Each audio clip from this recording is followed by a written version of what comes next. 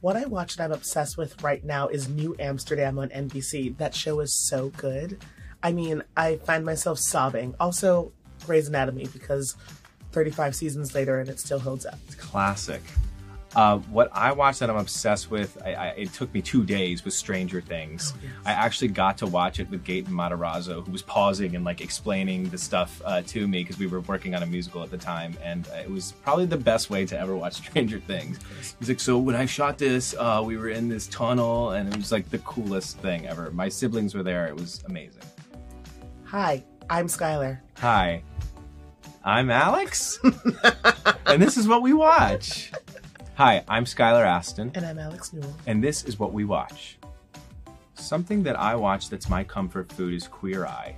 I love those guys. They're so uplifting. The message that they're bringing to the world is just such kindness and positivity and self-improvement. I just love shows like that. God, I love that answer. What I watch when I need comfort food is The Devil Wears Prada. That says a lot about me. You are fierce. No. I'm awful. You're like heartfelt. I'm just like Meryl. Meryl. And also I feel like an assistant who needs to get her coffee. Yes. What I watch that might surprise some people is WWE. I'm a huge... Alex knows me very well. I love the pageantry. I love the storylines. It's my male soap opera. I watch it every week. I love wrestling. A cool telenovela. What I watch that might surprise people, it won't surprise anybody, is The Crown. I'm obsessed. When I say obsessed, I mean I'm obsessed with the monarchy in England.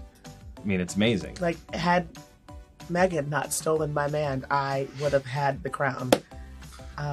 It's never too late. It's never too late. I'm trying to have a child soon so that my child can get married to the little prince. Yes. Who will eventually be the king. Mm-hmm. So now, will that make you queen mother finally? That make me queen mother.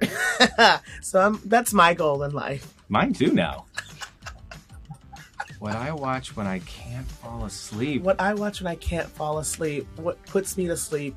Honestly, the Kardashians. The Kardashians. Like I will. E is really going to be turned into K soon. It's just going to go from E Entertainment to K Entertainment. Yeah, the Kardashians put me directly to sleep, and something about their voices just lull me to sleep. Yeah, I would probably switch from E to... I'm more of a Bravo guy. Any like Housewives, any sort of real Housewives for me, it's just like the ambient noise and kind of the nasal tones that I'm used to in my New York household. That kind of helps. It's like a beautiful live podcast. Yeah, that show, chaos. What I watch that reminds me of my childhood, I'd still say WWE. I'm a huge fan. I'm so sorry. Well, the WWE Network, because they have all the documentaries of what I was watching when I was then, so I get to see what was happening behind the curtain when all my heroes were wrestling, and I get to see kind of what was going on behind the circus, and it's thrilling. So that reminds me of my childhood. What I watch when I want to be reminded of my childhood is the Cheetah Girls. Because I didn't want to be one of them. Actually, what I watch is The Proud Family. When Beyonce and the other girls that were in that group with her, yeah, they sang the title of that show. And it reminds me of my childhood being black and growing up in a house. So proud. Period.